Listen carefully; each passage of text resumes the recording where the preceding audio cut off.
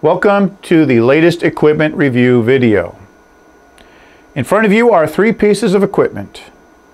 On the left, you have an Siglent Precision LCR meter that was purchased somewhere around 2005 for my graduate thesis work. In the middle is our brand new Siglent or Keysight, a 6.5 digit precision multimeter. And on the right is the first Siglent I ever purchased. It is a 5.5 digit multimeter. So in this video we're going to actually evaluate the new Keysight meter, and I'll explain why we need these precision meters going forward in a later part of this video.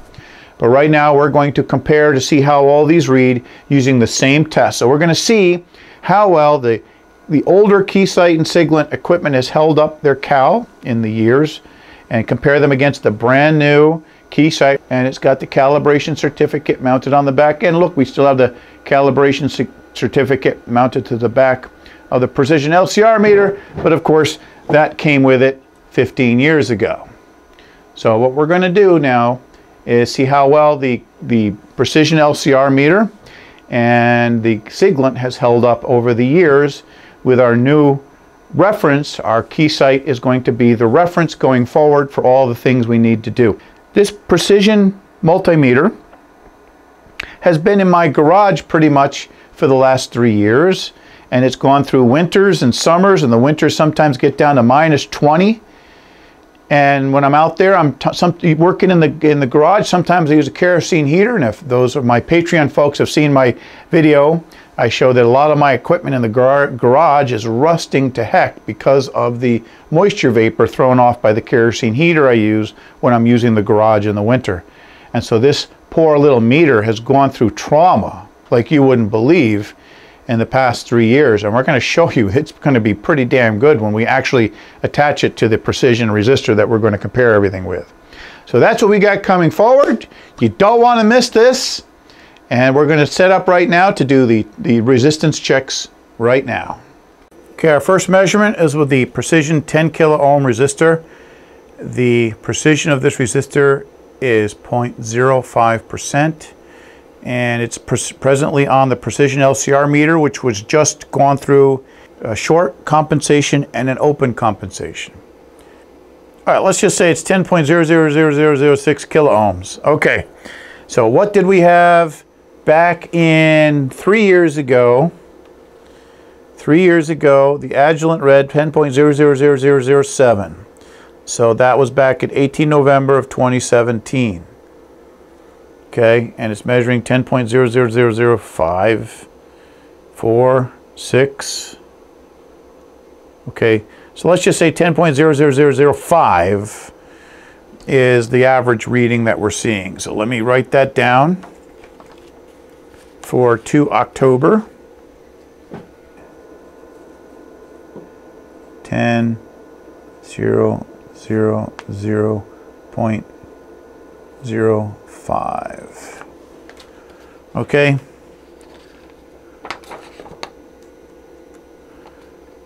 So that's what it measured 3 years ago, and that's what it's measuring today. Incredible. Absolutely incredible. And that was 18 November 2017. This is 2nd October 2020. See, my friends, that's why people pay the money for Siglent. I mean, that's pretty much an incredibly accurate, precise reading. Okay, so now what we're going to do is we're going to put the 100 ohm resistor on.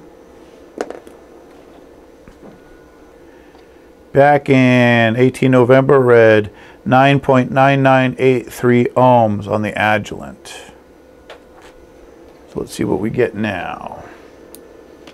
Okay, gotta let the 9, whoops, let me zoom in, I can't see it from here.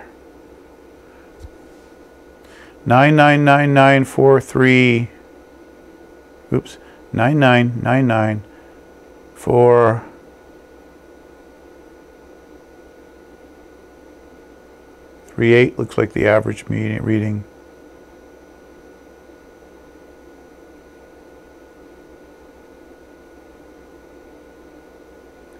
All right, let's just say 9999439 because it's bumbling around a little bit. So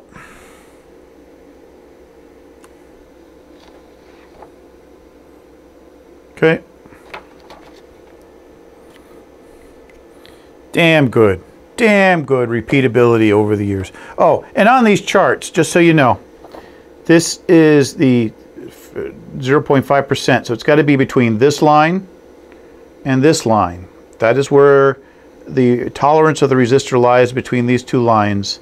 This is the exact value, the value marked on the resistor, and the Agilent back in 2017 got 99.9983, and today we're getting 999.489 or 439, which is very, very, very, very, very good. So, and again, that's why people buy Agilent. Let's go over to the, okay, we have the 10 kilo ohm resistor on the Agilent, and it's reading 9.99978.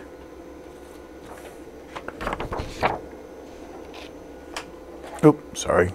So I'm going to write that down, and I'm going to use red for Keysight on our little sheet of paper here. Okay, so that's Keysight. It's pretty much on the line. Now we're going to switch over to the 100 ohm resistor. And the 100 ohm resistor on the Keysight is 99.994. 9994.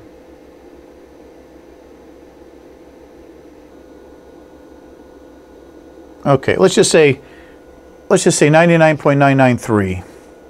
Oh, it's changing. Let's make the aperture much longer so it takes a much more precise measurement.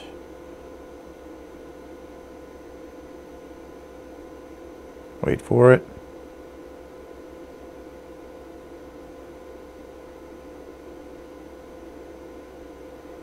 So it's 99.9915.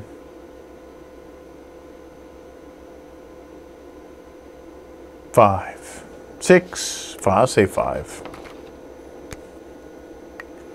I don't know, there looks like a little bit of uncertainty in there. Okay, next we're going to go to the Siglent. Okay, with the Siglent we have the 10K ohm resistor on. It's reading 999995. Now back in 3 years ago, it registered 999994, which is excellent. It's only off like in the least significant digit. And I'm going to use blue for Siglent, or green for Siglent. Now, one thing that I have to say is back in 18 November 2017, I had a mistake here because the Siglent read 9999.4.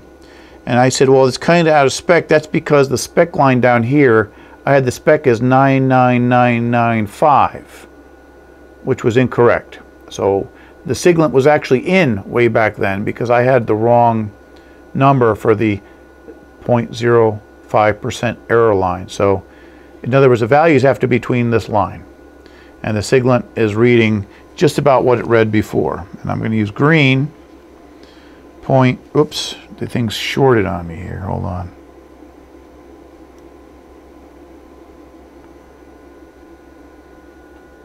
So is 9.99996 kilo ohms. I'm going to say 5.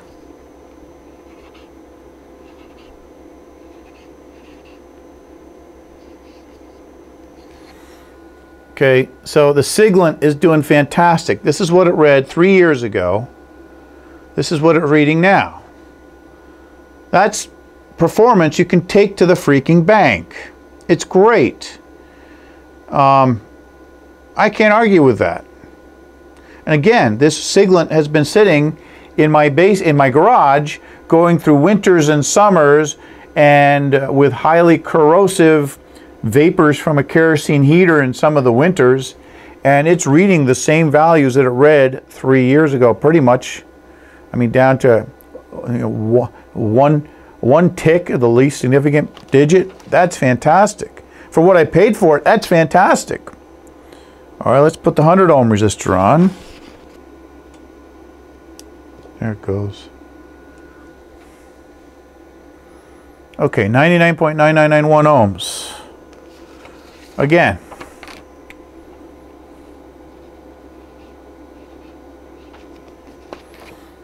Okay, so back in 3 years ago, I read 99.992. Today it's reading 99.991.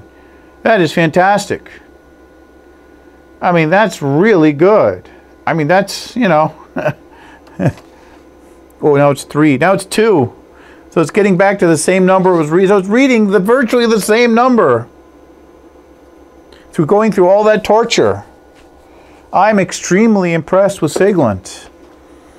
Okay, that is the beauty of this precision equipment. And Siglent, for the price, is just really, it's just knocking things out of the barn, considering that this poor little guy has gone through a lot of trauma and has been in an environment that I would not really, you know, these Keysights are going to be kept in a very climate-controlled, humidity-controlled area, because they're going to be the reason for these guys, especially this guy, is going to be calibrating all of our other equipment. In other words, for the Paradox 3, we're developing a telemetry package to measure the voltages of the Paradox 3. And I need to be able to calibrate those telemetry measurements alongside a known good calibration, a known good reference. And that's what this guy is going to serve. But because, you know, this guy is doing good, and we verified this guy against this guy is now, can also be used as a device to calibrate our references, because it's showing it's doing just as good as this guy. And so it's valid. It's making valid measurements.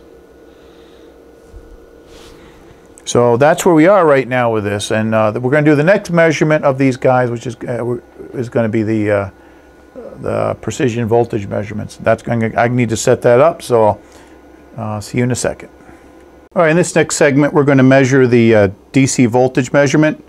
This is my precision reference, and you can see the voltage it's plugged into is 4.0962 volts. And the Agilent shows 4.06923. And the Siglent also shows 4.0962, which seems to bounce to 1 every now and again.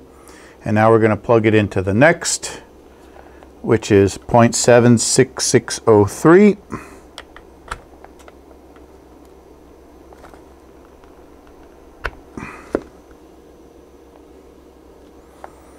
Now, 0.76590.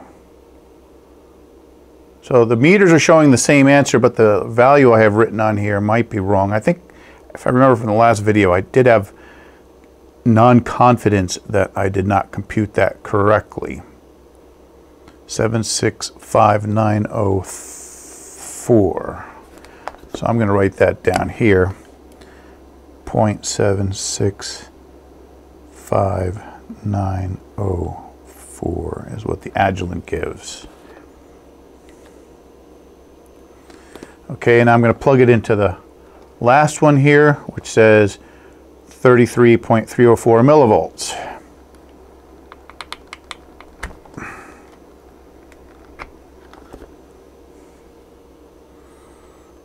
And the Agilent is showing 33.3111. And the Siglent is pretty much in the ballpark. So they agree to within, I can show both of them at the same time, to about 1 or 2 millivolts. I'm sorry, 1 or 2 microvolts, which is pretty damn good, pretty damn decent. But we're going to go right now because we know this guy just came from the factory. That's going to be the reading we're going to write down. It's 33. All right, so all of the meters are showing excellent results with what it should be. You know, the Siglent, for being, as I said, tortured in my garage for about the last 3 years, is responding remarkably well. The next test we're going to do is we're going to do the frequency test. Frequency, frequency, frequency, frequency, frequency, frequency, shift, frequency, and this is frequency here. Okay, see if I can get both of them closer together so we can see them both at the same time. I'm hooking this up to the Tektronix function generator. The function generator is set to 10 kilohertz. And lo and behold, both meters are reading the same. So that's really, really, really good. Now here's the interesting part. I've done this before, and it turns out that the Agilent here can only go up to about 800 kilohertz. So let's get up there. Okay, now when I go to the next one, 900 kilohertz, the Agilent goes cuckoo. So the Agilent's limit, I think, was 830 kilohertz. Okay, the Siglent is able to go all the way up to, I think I got it up to 3.2 megahertz. Which, hey, you know, that's a feather in Siglent's cap as far as I'm concerned. So I think I got it to 3.2, and the next moment it should go nuts. No, 3.3, 3.4. Okay, so go up to 3.4 megahertz. All right, so that's really, you know, that's really good. That's like Siglent is like, for the amount of money that the Siglent costs, in my opinion, it's just as good as the Keysight. But of course, we're doing the Keysight because the measurements we take going forward, we need to be able to have a meter that we know, at least in the next year, is going to be traceable back to NIST as far as its results, so we can transfer this precision to the other instruments. So now we know this guy is in good shape because he's getting the right results. So this guy is in Cal right now. But I like the fact that he can go up to 3.5 megahertz for his frequency counter. That's really, really good. I don't know why the Agilent can't go up there. But in any event, so that ends the review of the Keysight / Siglent multimeters. And again, Siglent offers a 6.5 digit. I only have the 5.5 digit because this is the first Siglent I bought, and I wanted to buy something small that I could get a good feeling for Siglent with.